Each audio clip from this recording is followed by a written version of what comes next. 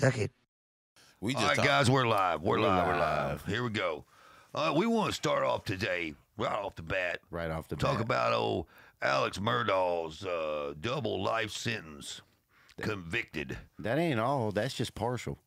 They got more for him. They probably ain't through with him. They ain't through with him. Because you know he got him for embezzling and all that shit, Oh, too. yeah, man. He was an attorney, right? I already stole like $500,000 from one client. Yeah. Oh, way more. And you got to think this is an old He might well go and kill him. Yeah, might well go and kill him. Ain't no sense to say, ain't no sense of feeding him. The question is this guy just a psychopath or what? I mean, he's obviously... No, he ain't no psychopath. He just did some shit, thought he was going to get away with it. Yeah, well, no, he did some shit, got away with it, thought he could just keep going, and then well, he got away with the money. Things didn't work out. Pressure hit his ass. I bet. Pressure hit him. Now he finna get some more pressure on him. I guarantee. But before he died, though, like I said, he got to get the fleece on him. Then somebody need to fleece Johnson. They need to take his ass to Kentucky State Pen. Yeah, go put him out and let him spend the night with old Fleece. Yeah. Fleece getting right. They got a whole wing tied. Hey, well, Fleece, we counting on you, Fleece. We counting on you. Fleece Johnson is officially called the Booty Pirate. Yeah, he's the man. He's the man. VP. I don't know. Like a gas station. Hey, let me tell you, I just went out a couple of weeks ago. Hey, we got some Fleece Johnson running around in Nashville too, man. Do we? Man, it's getting wild out there. Hey, I thought I was stunting on them folks, man. I had my other shades on, you know, with the diamonds, you know. Oh, they looking at me like I'm a full course meal. I politely zip my jacket up. They said it's time to go. Turned around to the bar and started looking at sports. Hey, he's all man. You best believe it. All right. That was a good short. Yeah. But they need to hit him with a broomstick. I probably should have said that, but anyway. Yeah. Hey, he need every bit of it. Listen, he got it coming. Listen, speaking of jail time, man, let's talk about the potato chip heist. Oh my goodness. Okay, so you know more. You read more about the article, Junior, than we did. M-Town, y'all folks got to do better than that, man. Yeah, man. It's getting crazy out here. They quick to lock a man up for some potato chips, but they don't want to lock a man up for killing. I know. That's crazy. I'm not understanding this one. Yeah. He didn't even steal it. No, he just because what happened was with that dude, like he wouldn't sell me liquor, so he took they wouldn't sell him no the whole rack. He took the whole potato chip rack. Dropped a couple outside, you know. Somebody pulls up thinking, hey, but he had enough time. Chips. But he had enough time to argue with the counter, argue with the lady at the counter, pick the potato chips up, still argue with the lady, put the potato chips in his car and pull out. And then someone picks up a couple bags that he dropped and starts eating them when they come and arrest that guy. Yeah. He's going down. He's taking the rap. Look, but man, some days when I think I'm having a bad day, I hear something like that, and I go, man, I ain't having that bad of a day. It ain't that bad. It ain't that deep, homie. Hey, only in Memphis. Only in Memphis. Yeah. Only in Memphis, Tennessee. Right now, Memphis is I can't say I hadn't had some trouble in Memphis, though. I can't say that. Memphis, man, the devil runs Memphis. Yeah, dude. It will always run Memphis, man. Bill Street and me, we got a thing going on, you know. Me tell you, man. I'm going to tell y'all a story, man. This is funny as hell. So, man, here we are, man. I'm working with Collective Soul, right? So, all of a sudden, man, I go in the kitchen, man, to get something to eat. And, man, the wind is busted out. Somebody broke the window out. Yeah, listen to this. Listen to this shit. And there's a rock in the middle of the floor. And I'm like, what the hell? So, man... So I was like, so we got on camera, this dude, man, had a towel over his head. And he threw the rock through the freaking window, right? And we couldn't tell he had his license plate covered up. Well, days go on. About 2 days later, this time he threw it through the lounge window. All right? Well, man, Pops at this point, man, he's pissed. Pops is like, what the hell's going on? Yeah. Who is this rag bandit? This is what's funny. So for Halloween was coming around, so we all camoed up in the trees. We got walkie-talkies, man, and everything, man.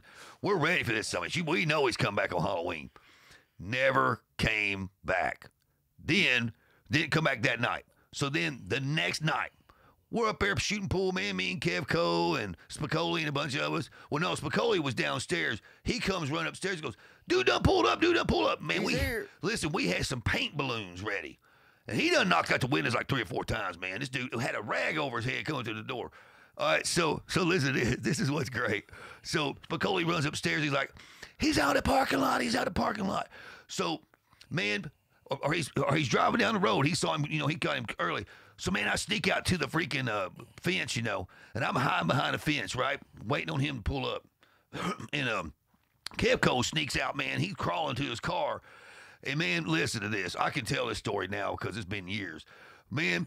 So here I get, as soon as he pulled up, he stopped right in front of the studio. I get out with a freaking yellow paint balloon. And I rear back and I nailed that. Somebody did this. He did a triple take at me. He couldn't believe I was standing right there, man. He freaked out. Well, I hit him with the yellow one, and hit him with the red one, and hit him with the blue one. I'm chasing him down the street, throwing balloons at him, right? Kevco comes around the corner, picks me up. He picks me up in his car. We chase after him, and he turns around right there on what's the name of that street in front of the House of Blues? I can't remember. He starts playing chicken with us. Lights on. And Kevco gets out. It's just like a Clint Eastwood movie. He's a big old black dude like Junior, man. I mean, Kevco gets out of the car, he pulls his thing out, he starts just letting off at his radiator, man. Boom, boom. I'm like, oh, shit. This dude, and you know what he did? The dude just sits there and stops and just stares at us. Then he slowly puts it in reverse and just takes off, right? Oh, man, it gets better. So we're like, never could find him, call the cops. Man, he's got paint all over his cars. No way you could. Cause what we wanted to do was tag him, Yeah. We put up those paint balloons for that. Dude, next day, Spicoli comes run upstairs again. He's here. No. He's at Kinko's on Union. He's at Kinko's Union. So we all go up to Union, man. Listen to this. No, here's the best part of the story. The best part of the story is the cops go in there, right? And man, this dude has his drawers all the way down to his feet. He's jerking off in the back of freaking goddamn Kiko's, man. And they got him out there dicking all out. He ate up. Dude, so here's how it went down, though. So listen to this. This is great. So he said that Pops had put a satellite into the air in space that's beaming messages to him. Swear to God, and Pops has the documentation. I'll bring that on the podcast and show y'all. I'll have Pops send me the documentation. Pops, I'm so sorry you had to deal with people like that. Pops had to go to court, like in Washington, over this shit. Like they really. Cocaine is a hell of a drug, dude. That was one of the most in the collective. And that's a Memphis guy. And guys, the guys in Collective Soul it was awesome. Like we were like all excited because when's this guy coming back? We're gonna get his ass. Look at Andy, them guys. He got his. Them guys. I wonder how many of those. Fun as shit. I wonder how many of those songs might be about the fucking Towel Bandit. Dude, this dude he'd have a white rag over his head and come up to the door and you can see him in the cameraman just throwing, bust out a glass. That shit was funny as hell. But I mean, Pops was pissed, Well, of course. Of course, the insurance was paying for it. But still, it's a hassle, man. But we had cameras all over that place and still couldn't catch that dude. Dude, it's a hassle, man. You deal with these companies, man. They're a hassle. Anyway, deductibles and waiting on adjusters. What's funny is Andy Paul told me last night. He said, "Man, you need to start telling stories on your podcast." So there's one that's funny as shit. That is. That's funny as hell, man. That dude, man, was like crazy as batshit. He's like, he's like, I mean, man, we had some good times back at that studio. Now it's just sitting there. That was a House of Blues, right? That hurts my heart, man. That was dead in I the hood. I miss Memphis. That was in the hood. Yeah, there was great parts of me. Hey, we still got Babs. We still got Babs in Memphis. We still got some Memphis Man, blood. I just miss like doing big time records there, man. We always were doing. Every single freaking month, we were doing huge records. And if it wasn't a huge band already, it was going to be a huge band. Memphis Dude, they all ended up music, man. What's that? Memphis always had the vibe for music. But every record was a huge record, Malcolm. Yeah, I mean, it was. Even when it didn't start as a huge record, it became that. And I think that is part of the whole Memphis and even further south, man. Pops, man, set the whole thing up with the Stevie Ray Vaughan recording there. And let me see who else did it before that. Sam and Dave recorded Sam and there. Dave. Yeah. See, and when Sam and Dave recorded of course Stevie Ray Vaughan wanted to record there. We're talking like an Isaac Hayes and all these people Isaac I got to work with. I mean, yeah. I'm so fortunate to have known him and so fortunate to have worked on those records and grew up around those men because those men taught me how to act. And literally taught me how to act, Not that my mom and my dad didn't. It wasn't that. It was just that they taught me about the world. Yeah. They taught me how the real world was and You know, you had Benny Maybone, and you had so many great men around there that I don't even know if Mr. Benny's still alive or not, man. I don't either. I hope so. I hope so too, man. But the funny story Isaac Hayes told me. Isaac, the man. Isaac Hayes told me this story. He said, Malcolm, we went and toured Australia. There was 12 of us. Only 3 of us came home. I'm like, what do you mean? Man, bitches are so hot over there, man. Everybody stayed. Everybody hooked up with a woman and stayed. And they really did. They really did. They really did. Vernon told me the same thing. He's like, went over there to write with. Yeah, I went to Australia. Went over there to write with Keith, though. Went over there with Keith Urban. Right. It was like, man, never wanted to come home, So, man, I don't know if I can tell this on the podcast, but I'm going to. So, here's a good Isaac Hayes story. This is the funniest shit you've ever heard. Okay, so you know how tight me and him was. I mean, he was just like a family to me, And I miss him so bad. I wish I could just call him right now and say, "Hey, man, can you come on the podcast?" You know he would. But man, here's what's funny is old Ron Christopher, biggest asshole I ever met. Put that on the podcast, by God. No, he was an asshole. But man, he had porno running the entire time we were working, every single day. And everybody wonders why I have a dirty mind. All right, so they had porno running like constantly. Like, we're sitting there working, and I'm like, man, you know what I mean? It got kind of rough in there, because it's. I've been there. Well, man, listen to this. So Nina Hartley was always on there, right? And old Isaac would always say, man, Malcolm, Nina Hartley got the best ass in porn. So I just so happened to go out to Platinum Plus, which is the local Memphis great titty bar. Yeah. Strip club. I'm sorry, I didn't mean to say titty bar. Yeah. Gentlemen's Club. And I pull up there because a buddy of mine was a Shake DJ. John. Shake John. Hey, I like Junior. A buddy of mine was a DJ out there.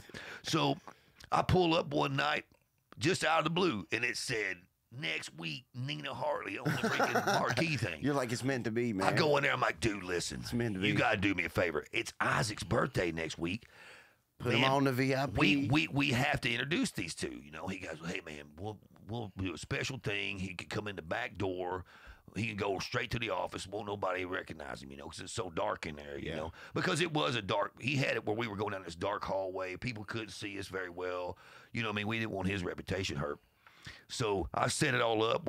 I told him, I said, man, we got to have a limo. So his manager gets a limo, pulls up there. Here we are on our way out there, right?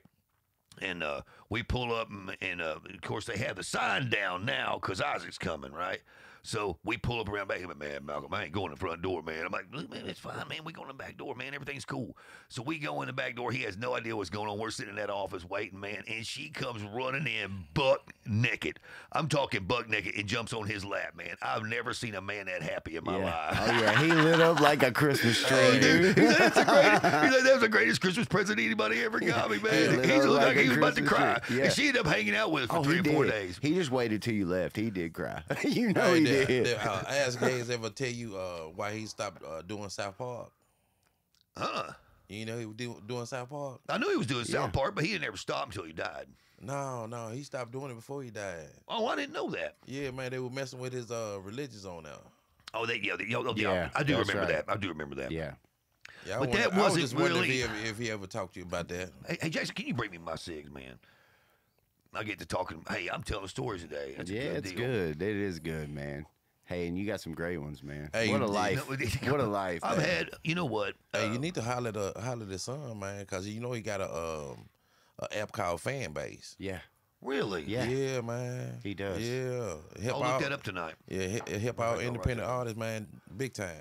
Anyway, how goes it? Going good? Yeah. All right. Thank you. Yeah, brother. Hey, okay, so anyway, we better get on the beaten path here. Yeah, get back to the topic, man, I love it, though. I know you guys have heard my stories I before. love them, though, dude. I love them. No, man, we you can know talk what? about Isaac But the world anytime. ain't heard that. You know what? I think I did realize at the time that when back in the day when real records were made, and that's not knocking on anybody now. It's just true. The way it was done. The engineering. Yeah. The whole process. You had to be a specialist You know, you wasn't just a computer hacker freaking messing around. Hey, and the guys who were doing beats, they were doing it on MPC 2000 XLs. They had to be experts at what they were doing. Yep. They had to know that machine. You know, the way we flew vocals and stuff on hip hop records, the way we did rock records, everything was so pure. But the players were so much purer then too. They were polished. Man. They was off into the craft. Yeah, it's like, man. You know, I'm not trying to rag on the rappers today, but you want to talk about a great rapper, that's Tila. And maybe because I recorded him. But a guy that was totally underrated. I mean, he sold 1 million records. I have a platinum record from one of his records I did with him. But he underrated rapper. Yeah. I need to call him and get him on here. Yeah, a lot of them cats was overlooked just because they contents. You know what I mean? They put some club bangers out, but at the same time, if you listen to the other music, man, it was a lot of their content that didn't get the message they were given. Yeah, they didn't get them across that to the other side. Well, I think the content they were doing in Junior though would be okay today. Yeah, it'd be perfect. It'd be perfect. But at the time, it was so controversial. It's like you know what's like Buffalo said from Nappy Roots is like, you know, you almost have to hit a certain like special part to really hit as an artist because what you're saying makes all the difference in the world. It's the reason why rock and roll isn't connecting. Now I have to admit, speaking of rock and roll, guys, I did a little research this morning on our band that we were talking about, Nothing More. Man, it's pretty cool. Yeah, it's pretty cool. Great. Their hip hop influence and club influence is really awesome. Yeah. And those are the songs that I enjoy most. Me out too. of them. The digital stuff. And if you guys know that guy and Nothing More, what's his name again? Johnny Hawkins. Johnny Hawkins. Trying to get Johnny Hawkins on here and. Man. Rock and roll band. Hey, I talked to Jonathan Montoya last night. Oh, Montoya. I was trying to get him to come today so bad. I'm like, come on over, man. Come on, Montoya. Montoya, get your ass over here. Get your ass in here, boy. Get your ass over here. That group with the little chick in it that's up north, man, you really need to try to get them on that Surge tour, man.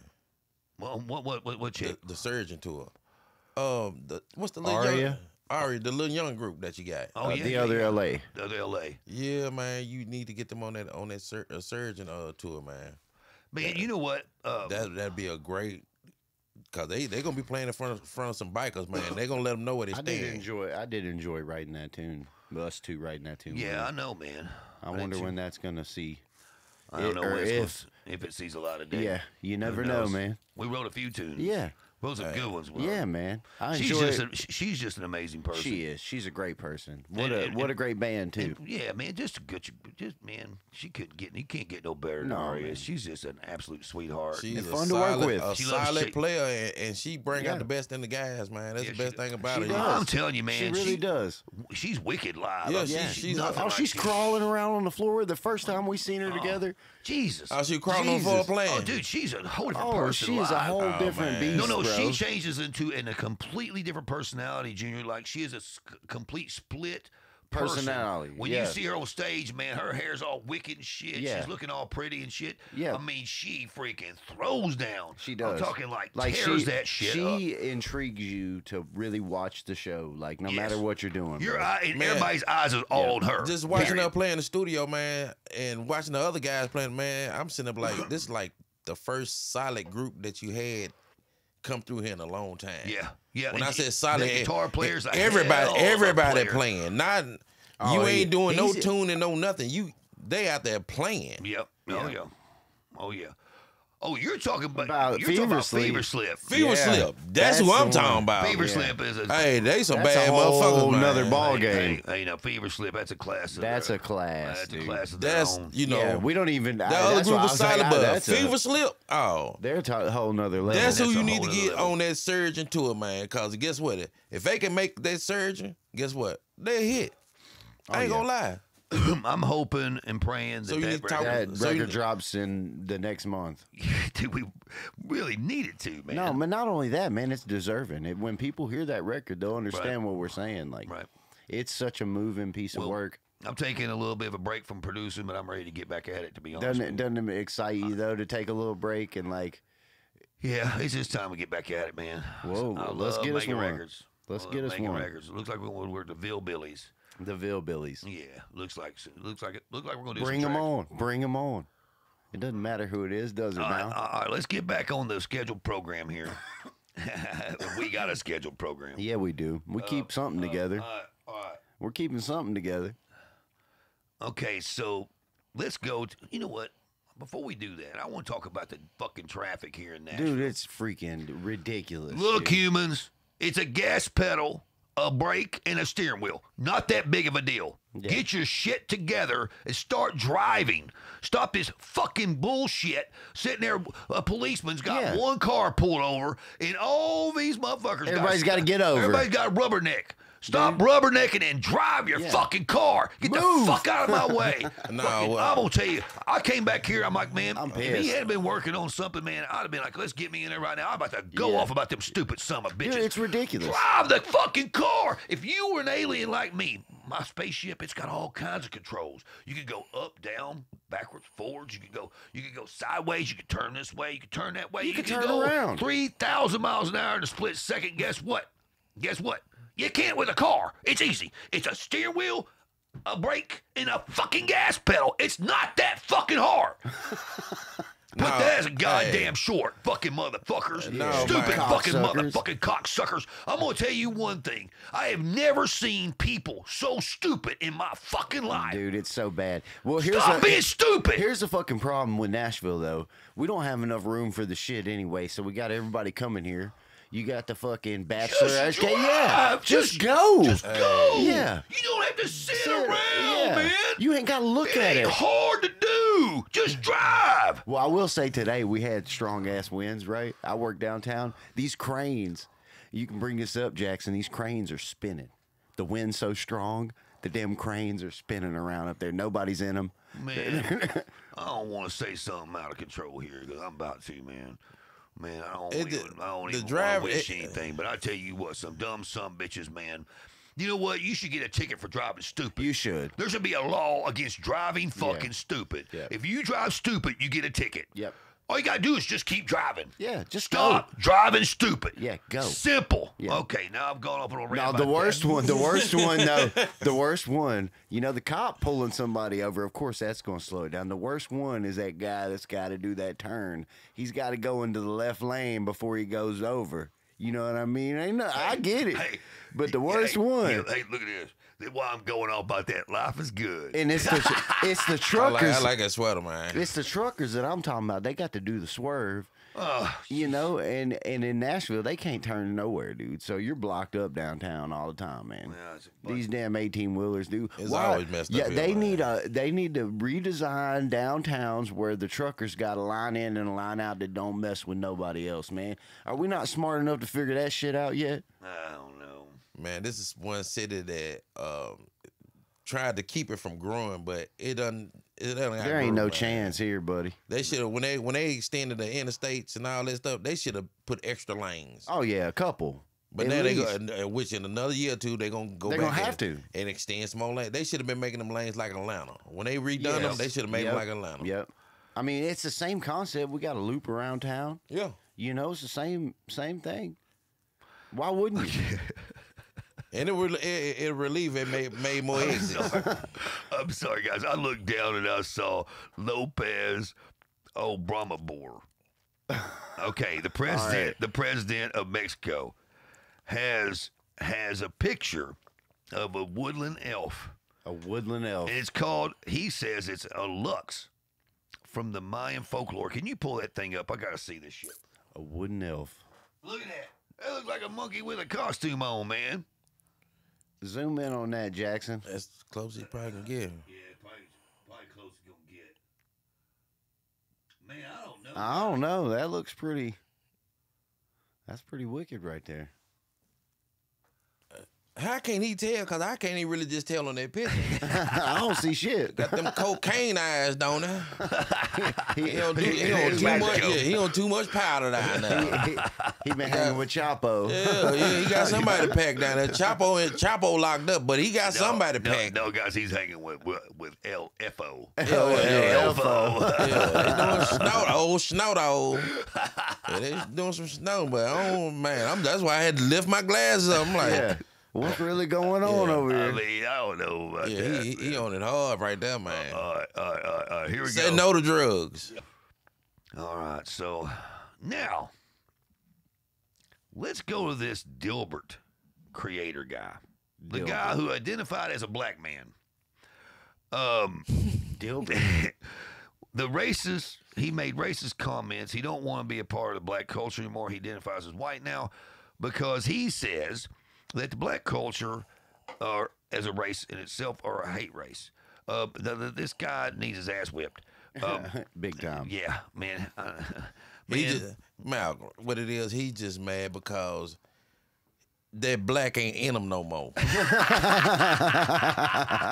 Somebody done pulled that black up out of Somebody him. pulled the black man, out. I hate to say it, but I think the president's right about I think that. Prez might be Somebody right. knocked dust from him, man. You know, Well, the thing about it is, he's man, heartbroken. He's upset. It sound like a bitter woman. Yeah.